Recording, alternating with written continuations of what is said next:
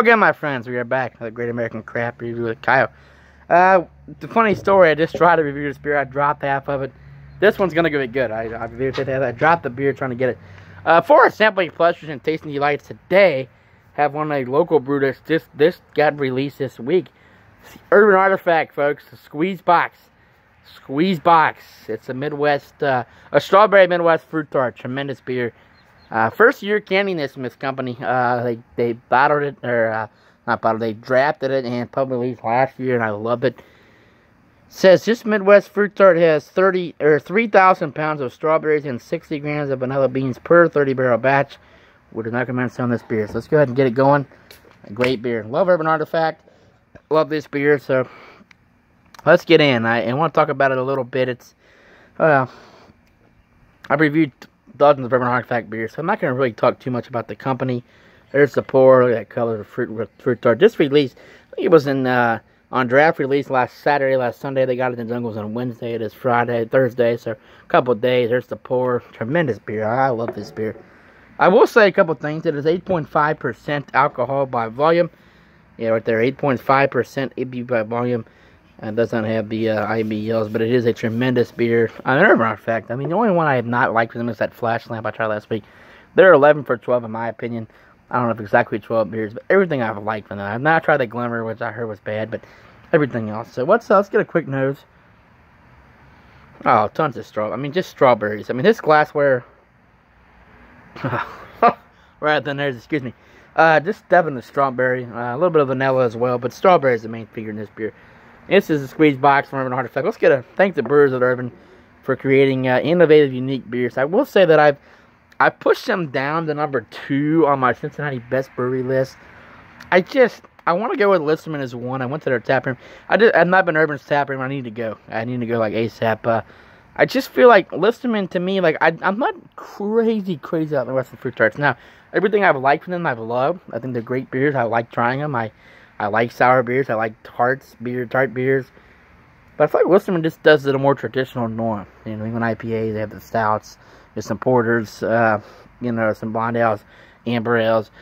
But I feel like Urban Artifact does none of those, and I'm not even knocking them. I mean, Urban Artifact, that's why Urban Artifact is Urban Artifact, because they have done so many unique beers, and they're awesome. And this is not in any way for me to say anything negative. Urban Artifact is tremendous. I think, they saw they were 3rd best sour company behind Cascade and Crooked Stave. And I went off on that phone there. You probably can't see his review. But let's say cheers to Urban and let's get it going, folks. Cheers. Sun is setting quickly. Here we go.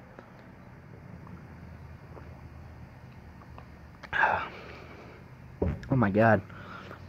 Oh, my God. I tell you what. That is just so awesome. I mean, oh, my God, folks. 8.5% alcohol.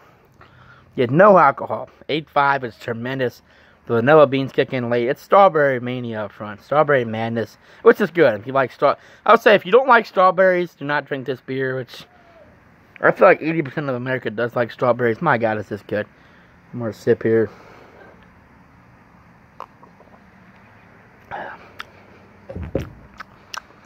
Oh my God, the flavors of the vanilla beans. It's the same. Every Urban Artifact beer is the same because of the vanilla beans they use. And I'm not knocking it. I think I love everything they make. I feel like I'm kind of getting to the point with Rheingeist. It's just different fruits. Rheingeist is the same with the Pale Ales and the IPAs.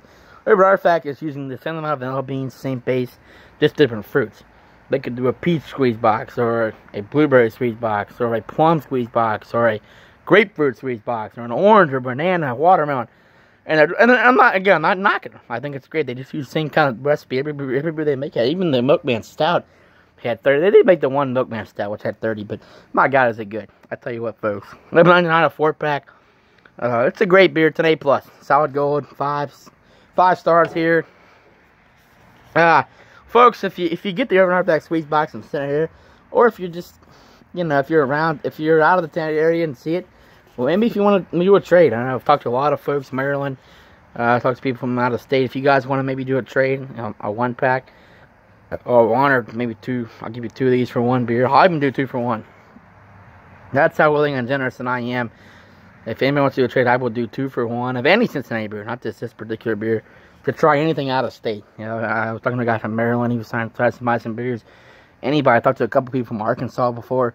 If they want to do anything 2 for $1, I will do it. I'm not that type of guy. I'll even go 3 for $1 if somebody gives me a great beer that's a nice person. I don't care about money unless it's like a $45 6-pack, which they're charging up in the East Coast, or a $25 bond. If I can get it 2 for $1, I will do it.